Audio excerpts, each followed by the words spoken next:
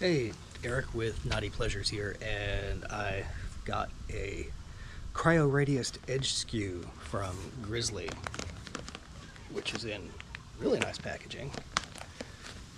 It's certainly not going to fall off when it's hanging up on the shop walls using these guys. Pull that out. But got a nice, very nice little curved edge.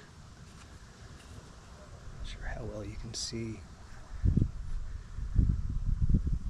going to give this a whirl in just a moment.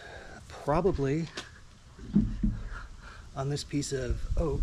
Yes, it's rough, it's ugly, but what I'll be doing, first I'm going to round it out just a little bit, and then I'm going to hit it with the skew fresh out of the box with a very nice blade already, and we're going to see just how nicely it turns. So, I've got my piece of ancient oak mounted up between centers. I am going to quick come through with large roughing gouge just to help with smoothing that out, because I will be very honest, I am still not the greatest at the skew when it comes to turning something this rough into something round. However, once it gets more than halfway, I'll be a little better, and then I will switch over and start working with the Grizzly skew. So, no sense in showing all of it. I'll be back in a moment when it's better. Alrighty, so you see, got a little more round, which is good. If we're lucky, this piece will end up becoming a handle for a mallet. Actually, sorry, not a mallet, but a gavel. So I'm going to start with a couple of passes of another one of my skews just to re-get the hang of it, re-get the feel of it, and then I'm going to switch over to the curved skew from Grizzly, and in between going to compare how each one looks. So here we go with first one.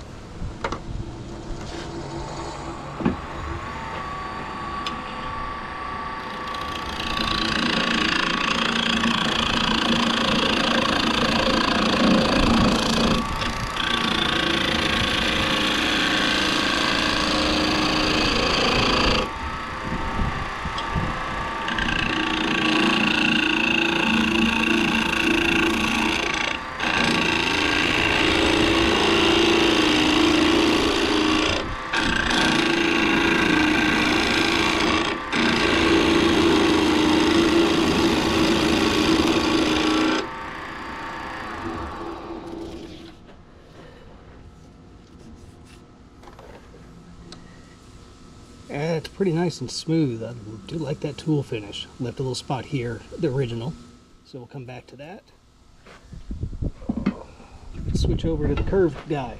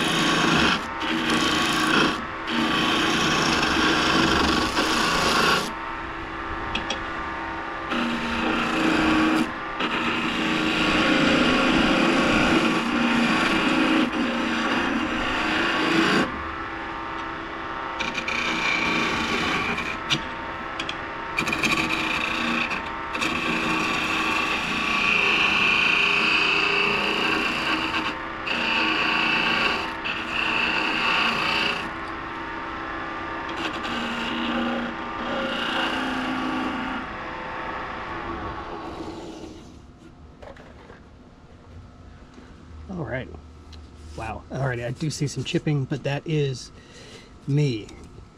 I can honestly tell you that that is me. But let's come around here.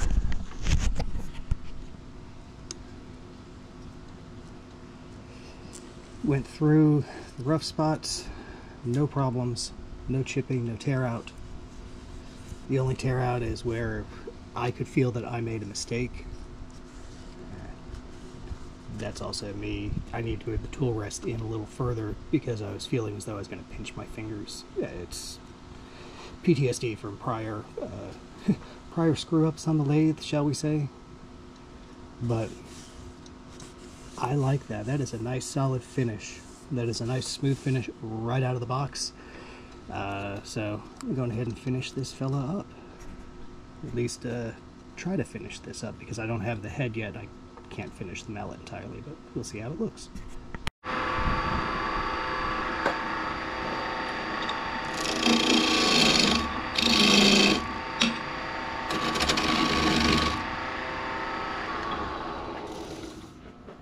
Actually, what might help is if I raise the tool rest a little bit more. I think that's what's causing me to feel like I'm going to pinch. Get that closer. Yeah.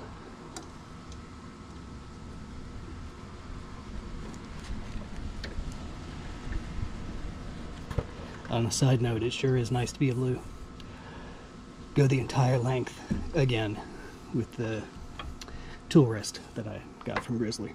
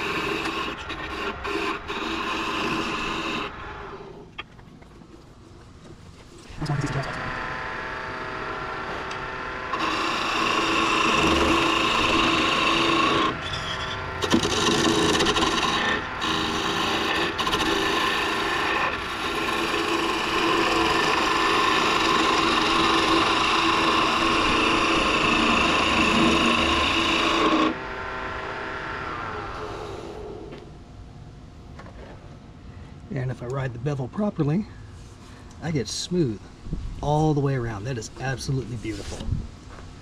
So I think what I'm going to do on this piece from here, I know I want to turn it into a gavel handle.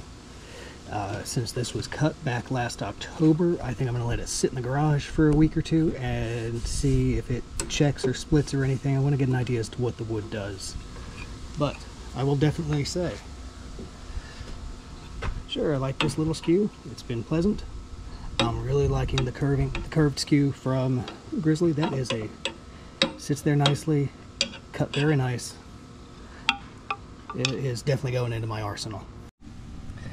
So, all in all, I've got to say, the curved skew from Grizzly Pro, I really like how smooth the finish is with what limited skills I have with the skew, since the earlier skews that I used, I've come to learn, weren't really set up all that well, but they didn't make skew work fun, so because of that I didn't do a lot of skew work.